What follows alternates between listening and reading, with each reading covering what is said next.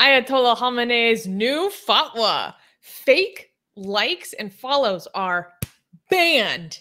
You know, I love to cover a good fatwa. And so that's how we're starting off this week. Recently, Ali Khamenei, Iran's current supreme leader, issued a fatwa against quote-unquote fake likes and followers on social media. His decision came after his followers posed questions at him through his website, where he often issues religious rulings. When asked what his ruling is on fake likes and followers on social media platforms, he said, quote, "It is not allowed if it is fake and made up. Shia Muslims are now explicitly banned from buying and selling online likes and followers, although, quote, bona fide ones, meaning authentic engagement, remains permissible."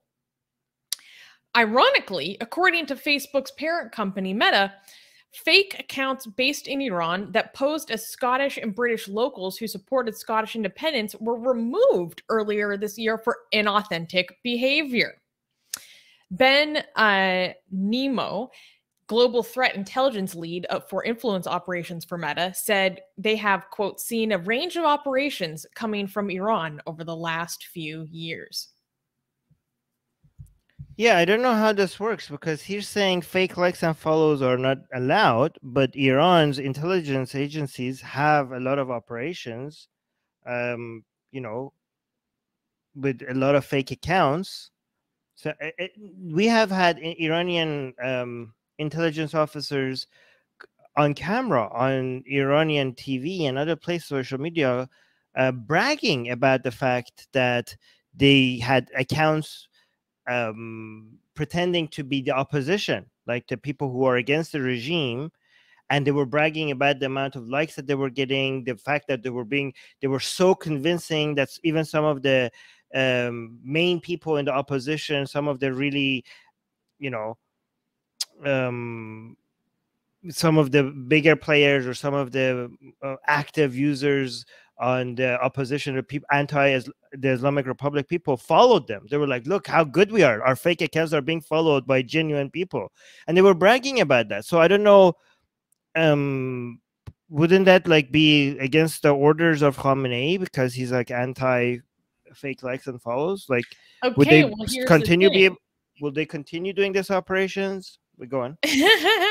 It's about buying and selling fake likes and follows. That doesn't necessarily mean, you know, creating completely false accounts and identities. That's kind of different, right?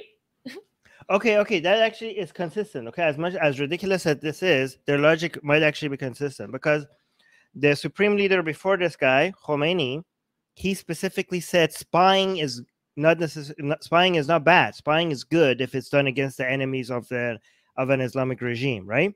So maybe if you create fake accounts, likes and follows and accounts for the sake of attacking the enemy or like doing spy operations or figuring out who the opposition is and like invest, you know, basically for that, then that's allowed because that's like intelligence operations against the enemy.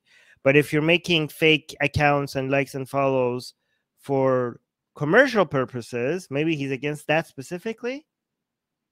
What do you think? Seemingly. So let me give you a little bit more context. This comes from IranWire.com. In answer, so Khamenei decreed, if it is real, it is not inherently wrong in cases when nothing corrupt is involved, but it is not allowed if it is fake and made up.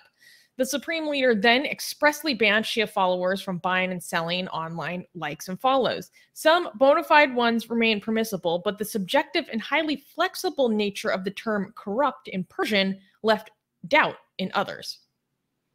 This is fantastic. Okay, this is as vague as the Quran, right? So basically the Quran, you know, the Quran, this is how you get away with things. You make it seem like you're very clear about something, but then you use words that people could interpret in so many different ways, right? So for example, the Quran says you need to crucify the people who are spreading corruption on earth, right? Like, okay, well, where can you define corruption, please? Because this is very dangerous for the Quran to just put that out there. Like crucify people who are spreading corruption. Like this could be used by anybody to mean anything, right? So I guess, yeah, you're right. Like they are just like, oh, if it's corrupt, it's bad. Like, oh, wow, thank you so much for the clarity there. Corruption, bad. Thank you, Khamenei.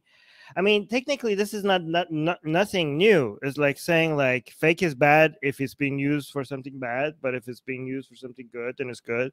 So bad is bad, good is good. Okay, great job. Thank you. We needed that, Khamenei. So essential. Your commentary is helpful, very helpful. Thank you. So one thing I also thought was funny is that in this, ruling that he issued online, he had this question about, the fake likes and follows, and then this is just like so on point. So elsewhere, Khamenei was asked a legal question about whether women could herself include a clause in a marriage contract allowing them to divorce their husbands if the man in question took another wife.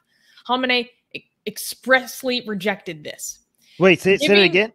So it's saying if when entering into a marriage, there's a prenuptial part of the contract that says that a woman is allowed to issue divorce if the husband takes another wife. So is this form of a prenuptial contract permissible? And he expressly rejected this. Quote, giving the woman the right of divorce is invalid, he said, unless the woman is granted the power by the husband so that if he marries again, she can be granted a divorce on his behalf. In such case, it is invalid. Khamenei's, that was it. So I was like, okay, well, that's on point. Wait, just a reminder that we're monetized now on YouTube. And Secular Sekai just reminded everybody by giving us a $2 super chat, while at the same time giving $5 to our GoFundMe campaign, which is linked in the description. For people who don't know what our GoFundMe campaign is, we have a lot of Hindutva lawyers coming after us. The Indian court is after us. We're going to be diving into that at the end of the show. Yeah. So yeah, but we are trying to constantly defend ourselves against all these legal attacks, and that's why we have a legal fund. And Secular Sekai just used his super chat to tell us that he donated $5 to our GoFundMe campaign. Link to our GoFundMe legal campaign is in the description. Thank you so much for that. Thank you, Sekai. That's so generous. I actually found the copy of the fatwa online. I just sent it to you on. I can't share it because my computer sharing screen is like messed up. But I sent it to you on Facebook if we want to take a look at what a fatwa looks like. Oh, wow. Okay. This is an official fatwa? Like, this is not apparently something... Okay, hold on. Let me... Right at the top, it says, from leader.ir. Wow. Okay, this is... Obviously, I can't read any of it, so I'm very curious about, maybe you can give us a very brief summary. It's not even letting me... Oh, here. Download. You saying, yes, please share. This was my first time looking at a fatwa? At a fatwa. Okay, got it. It's a PDF, so that's why I thought I was confused. Here. Devout Atheist Sean is saying, oh, damn, y'all getting sued? Not exactly sued. It's a long story, so make sure to stay tuned to the end. Because we have a lot to unpack. Okay. Here's the fatwa. All right. So this is what the fatwa looks like in the modern days. Is this actually a fatwa? Hold on. Let me zoom out a little bit. Islam Haqq Talaq. Okay. Daftar Maqam Muazzam Rahbari. So it says the office of the Supreme Leader, Sayyid Ali Khamenei. Oh my God! Look how seriously they take themselves.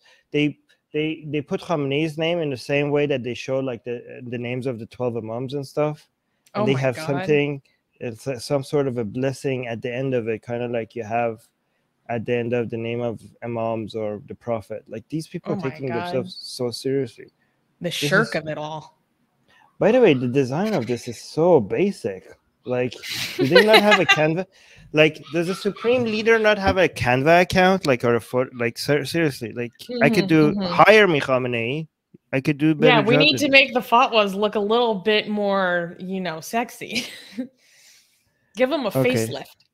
It doesn't say fatwa anywhere. It just says like question 1 and then ruling. And no, it's just question 1.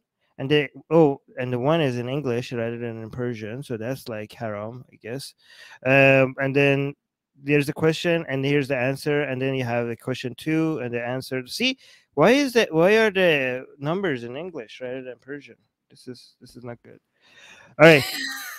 I've never seen anything so like if I provided a report like this back in university in Iran, this would be like, I don't know, this is so basic. Like, come on, guys, like put some effort into making this look good. Like you're the supreme. Armin, give it a grade. What would you rate this? Like a C minus?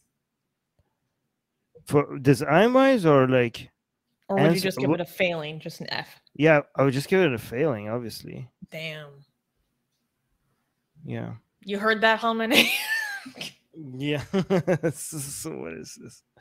I mean, you're just like, you act like this. You're the God's representative on Earth, and you can't even like make this look a little bit more. I don't know. It just looks so basic. Not even effort. Like zero effort. Okay. All right. Man, calling the supreme leader basic? Ouch. Yeah. Bread of Life is saying Armin is going to get a fatwa out on him for that comment. It's interesting how ever since Khomeini used a fatwa against Salman Rushdie, people associate fatwas with, like, it's good. I like it that people think like associate fatwa with just like death. It does, yeah, death. Because fatwas could be anything. You could have a fatwa on how to wipe your butt in the toilet, right? You can have a fatwa on anything.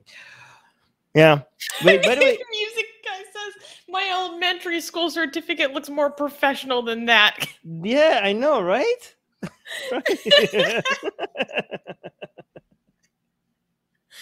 Oh my gosh. Formatting sucks. Atheist Republic needs your help. We've been the target of many legal attacks by Hindu nationalists ever since our founder, Armin Navabi, blasphemed against Hindu deities. We have retained legal counsel to help us defend our access to our community in India. We have started a fundraiser that will help us afford to tackle many legal issues, including judicial harassment and censorship. Whatever you can contribute will go a long ways in helping us in this fight. Link in the description below.